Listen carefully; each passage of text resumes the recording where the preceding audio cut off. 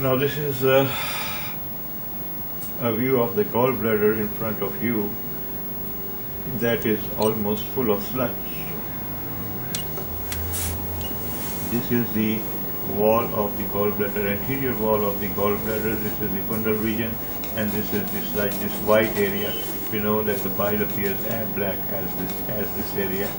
So all of the gallbladder, total lumen, is filled with thick sludge, with this being the portal vein. So the gallbladder is full of sludge in this patient, and we do see a few tiny calculi suspended in this area. These are the tiny calculi giving sharp posterior shadow in a gallbladder that is full of thick sludge with no dilation of the common bile duct. Here we see this is the common bile duct, this is the portal vein.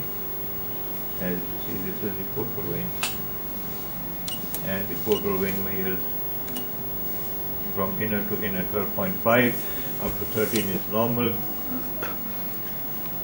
and the pancreas is seen normal.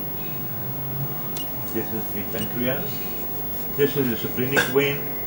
This is the sphenomesenteric artery, the aorta, and this is the duct. This is the pancreas, this white band.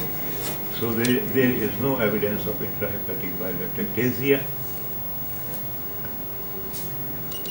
With this sludge-filled gallbladder with tiny suspended calculi within it.